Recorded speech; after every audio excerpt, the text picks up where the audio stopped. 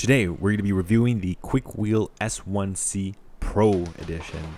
And this is my new favorite electric scooter and pretty much my new favorite transportation device. So with that in mind, let's get right into the video.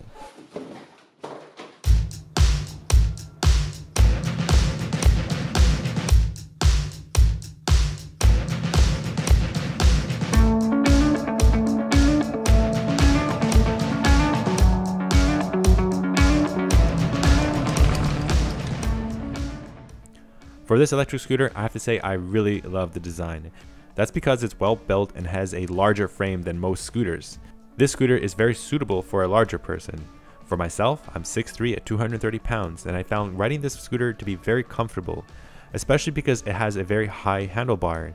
And one thing that is really important but mostly overlooked is the load capacity. This holds 120 kilograms or 265 pounds. And this is great if you already weigh over 200 pounds and you want to carry more cargo, such as on your backpack when you do groceries. I've had other people test out the scooter and they reported that it was very easy to ride. So I have to say that no matter what size you are, if you're average or taller or larger, this scooter is very easy to ride. The nice thing of scooters is that there's no learning process. You just pick it up and you go. With an electric skateboard, it might require weeks or months to actually perfect it, and even then, it's very unstable. The nice thing about the larger frame and the handlebar is that it's very accessible to all types of people. The next thing I want to talk about is the power. Now this is equipped with a 500 watt hub motor on the rear wheel. And I have to say, the acceleration is perfect. It's not too jerky, but it's extremely powerful. I feel very confident while riding this bike, clearing traffic or trying to make a cross very effectively. Now, depending on your country's laws, you may be restricted to 25 or 30 kilometers per hour, which is more than sufficient to keep up with local traffic in the city. Not only is the Kuickwheel electric scooter equipped with an amazing, beefy motor, it also has some very robust brakes. Like the acceleration, the braking is very smooth. The scooter is using a drum brake system, and I have to say it's very responsive and overall makes it a very safe ride. This electric scooter is equipped with some very high quality lithium batteries. These batteries allow for very long riding endurance, so basically long trips, but also give you all the power supply you need for the high performance acceleration and torque. The speed and range is amazing for this type of electric scooter. The estimated range is around 50 kilometers, and that is a really far range. And for my testing, I'm getting more around 40 to 45 kilometers. And that's because I'm a really large person at 230 pounds. So your mileage may vary depending on the terrain you ride, what kind of wind resistance you have, and of course, how heavy you are. The performance of the battery and the motor is attributed to how well built this machine is. It is a very durable machine and it's just built like a tank. Let's talk about the folding mechanism. One of the benefits of having an electric scooter, say versus a bike, which is bulkier and bigger harder to transport, is that you can fold it up and it can become very compact, so you can stow away in such a small place, for example. Or let's say you're running errands and you want to bring it into a grocery store. People aren't going to yell at you that you're bringing an electric scooter. I just find that it's more maneuverable and easy to kind of run errands throughout the day. Now the beauty of the folding mechanism is that it's just a one-step process that can be done in 3 seconds. Simply unlatch the buckle and connect the bottom piece. Even though the scooter is rather heavy at 19.5 kilograms for the Pro version, I still found it easy to hold and move around because the grip is well balanced. Let's talk about one important safety feature, and that's lights. The front light is extremely powerful, and this has been very helpful in the winter times where it gets really dark around 5 p.m. It's very easy to spot large potholes on the street so I can avoid any hazardous terrain. The rear lights are always on and they're red.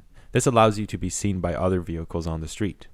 And what's really cool about the Kuickwheel scooter is that they give you signal lights, which allows you to signal your intent whether you're turning left or right. I found it really fun to play with. Some other neat little features that they include on the scooter is the non-slip antibacterial grips. Now, I have no way to test the effectiveness of the antibacterial quality, but during this health crisis, any effort to limit the germ spread is much appreciated. I have to admit, the handlebars feel really grippy, so it makes it very safe when you're riding this bike. When you have your hands on the brake and also on the throttle, I found it to be very comfortable to ride the scooter for long periods of time without any strain on my hand. Another safety feature they include is a rotary bell. One, it means that the end user doesn't have to go out and buy additional accessories, saving them cost. And also, it's just really nice that they think about safety first. In the middle of the handlebar, you'll notice that there is a LED dashboard. Now this is a fantastic dashboard. It's very easy to see in direct bright sunlight. There's no issues with that. And this is where you get to see things like your battery life and how fast you are going. Below the dashboard is a button. This button obviously turns it on, but it also allows you to change the different types of speeds. You can go from economy to kind of like the mid-range speed, and then you go for super speed. My personal preference is to go with the middle speed. I find that it's a very good balance between not going too fast, but also not going too slow. If you go in economy, you'll definitely be saving on mileage, so you'll get a longer range because you're not putting too much strain on the battery and the motor itself. And personally for me, I like to avoid the third level. It's a little too fast for my liking. I'm just not into riding too fast. But if that's your thing, you'll have plenty of speed to go with it. Now going back to the main physical button, this switch will also allow you to toggle your lights. Now with this particular model of the scooter, the S1-C, you'll be getting an NFC unlocking system. Now this is really cool. What you'll get is 2 cards, and they're basically keys to the actual electric scooter. To use it, all you have to do is press the main button and then scan your card with the NFC chip. This activates the scooter so that you can accelerate and move forward. This is a safety feature and also a security feature. In case anyone steals your electric scooter, you'll make sure that they won't be able to ride away with it. I found the unlocking experience to be very seamless, and I personally welcome this security feature. Now luckily with the large frame of this electric scooter, it is physically possible to lock this to a post so that if, let's say, you're going inside a grocery store, you can lock it out and it's going to be quite secure. But given that the scooter is rather compact and can be folded, why not just bring it in the store with you or just push it along in the store? This is the best way to prevent any theft to your transportation devices. I've taken this bike into stores and restaurants, places where bikes are usually not permitted, and so far, no one has ever complained. That's the major advantage of the scooter form factor over a bike. It's definitely more flexible when bringing it inside a building.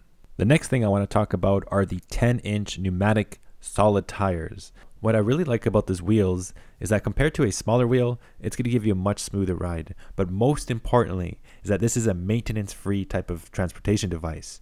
What I really despise when riding a bike was that I would get a flat tire and then I would have to spend a whole day trying to fix it, and it's just a really cumbersome process, or I have to take it into a mechanic and they got to fix it. So it ends up costing a lot of money over time because you're going to get flats. There's so much glass and sharp objects on the street, especially in an urban environment, that it's so likely that your bike will get a flat tire eventually. So not having to have to do any of this stuff and maintenance free is absolutely welcome, and I really appreciate this type of feature on my electric scooter. Now, given that these are solid tires that are maintenance free, you're not going to get the smoothest ride in comparison to a tire filled with air. However, you do get a front dual suspension, and this really contributes to the smoothness of the ride. So when I'm riding over large potholes or big bumps on the road, and thanks to living in Canada, it's definitely something that you'll see a lot of, I found the ride experience to be rather comfortable and quite smooth over rough terrain. Other qualities of this electric scooter that contribute to an overall very comfortable ride is its large deck. This is the platform where you stand over the battery compartment, and it's a very solid surface. It's rubberized so that it's non-slip, which contributes to the overall safety factor of this e-scooter. And given that the platform is rather large, it can accommodate both your feet pointing forward. This is unlike riding a skateboard where you have to twist your back to look forward. By having both your feet point forward, you keep your back in a neutral position that is natural and very similar to that of riding a bike. This way of riding makes it very comfortable to ride this e-scooter for long periods of time without any strain on your back. Another extremely important but often overlooked feature of any electric scooter are fenders. Fenders will prevent any dirty water from splashing on your pristine clothes whilst riding over puddles. I'm not 100% sure what the water resistance is for this e-scooter, but I've tested riding this scooter in the rain and riding through puddles, and 1, I did not get a single drop of dirt on my pants, and 2, the electrical components were not damaged at all. I wouldn't advise riding this electric vehicle in heavy rain like a torrential downpour, of course for your safety, for your electronics, and yourself.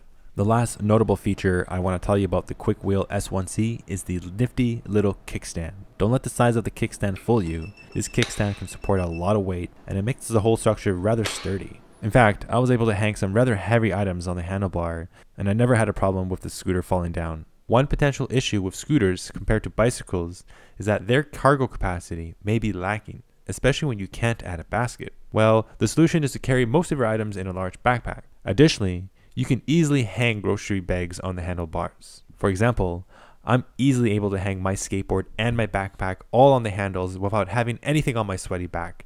This makes for a very cool and comfortable ride. Surprisingly, it's very easy to ride with a lot of load on the handlebars. And best of all, you can repurpose that folding hook to hang a bag, for example. Overall, my cargo needs have been met with this electric scooter. So I've been riding electric bikes and electric skateboards all my life, and I've only recently tried the electric scooter. I feel that the scooter is a hybrid between the two other types of transportation devices. The electric scooter shares the advantages of a more portable, compact qualities of an electric skateboard, and the solid tires that give you that peace of mind that you won't be stuck with a flat tire in the middle of nowhere. On the other hand, e-scooters also extract the advantages of a bike for being a more easy to ride, intuitive, and more comfortable for longer trips. In the end, I have to say that I'm really enjoying the SC1 electric scooter. It's powerful, it's compact, and most importantly, it's the most fun I've ever had on a personal transportation device. I definitely recommend checking out. Thanks for watching this video, and I'll see you in the next one.